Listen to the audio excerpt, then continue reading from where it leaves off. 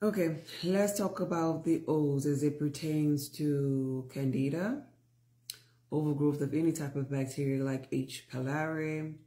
Let's think about halitosis. Let's talk about maybe their peptic ulcers, thyroid issues, because O's, they're generally suffering with these type of things. They have also producing enzymes, their high amount of hydrochloric acid could be also producing, right? So also have the high amounts of hydrochloric acid, which is designed to break down their food. They're supposed to be meat eaters, eating meat and highly beneficial vegetables, right?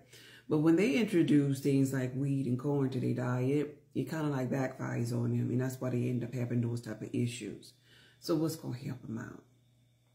First of all, it is interesting to know that these issues, this yeast overgrowth, where it comes from and what it does. It comes from your wheat, of course. And keep in mind, it's coming from your wheat that you drinking too, called beer.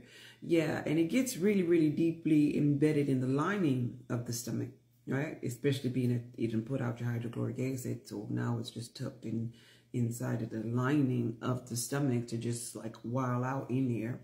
So now that we know how we got it and what it's doing when it's in there, what do we do to get that yeast overgrowth and bacteria out of there and heal that ulcer?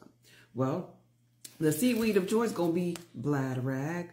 This here detox is highly beneficial for the O blood type because it is abundant in bladderwrack.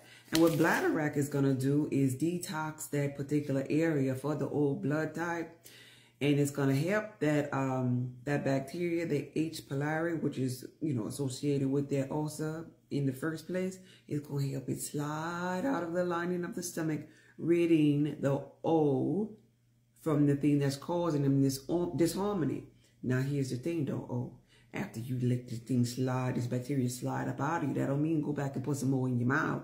That don't mean, okay, yeah, you got some more room and go ahead and drink your beer again. No, that means eat for your blood type.